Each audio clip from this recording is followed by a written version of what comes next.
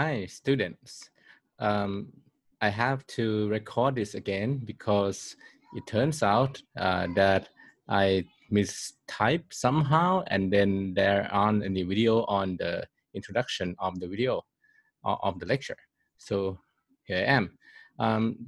Today, we will continue our study on the network analysis. The topic will be on the preferential attachment and scale-free properties and the small world phenomenon of the network in part of the network evolution topics here. So now let's take a look at the lecture. Topics in network evolution, the topics that are mostly discussed are preferential attachment, which is the first properties of the network structure.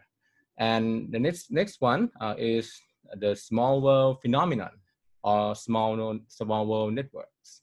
Understanding these two properties would allow us to understand why the evolution or the change in network that occurring, like this one, the Apple Internal Innovation Network, change from this structure into this structure.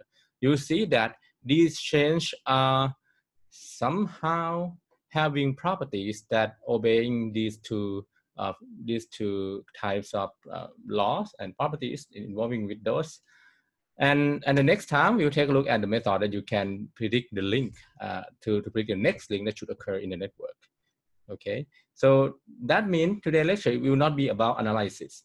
It will be about how can you generate the network, what types of rules govern network generation in such a way that you can simulate the network in this form to evolve it into the next form and evolve it into the further next form. All right.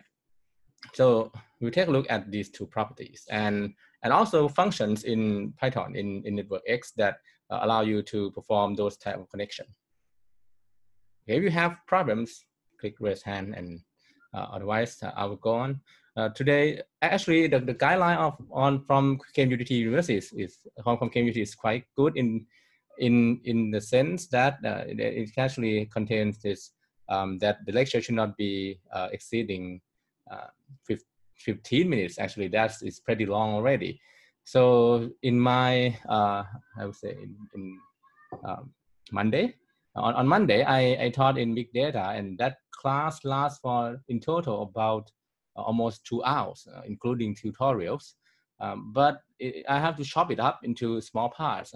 Today as well, I will go through the lectures and activities that we have here.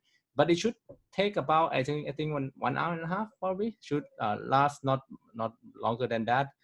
So if you want to ask anything, you can jump in anytime that we have here. Think about it as discussion somehow, right?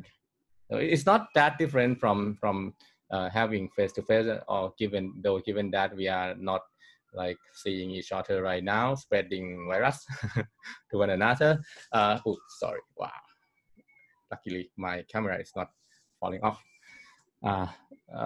Right, but we are here still learning, so that's good.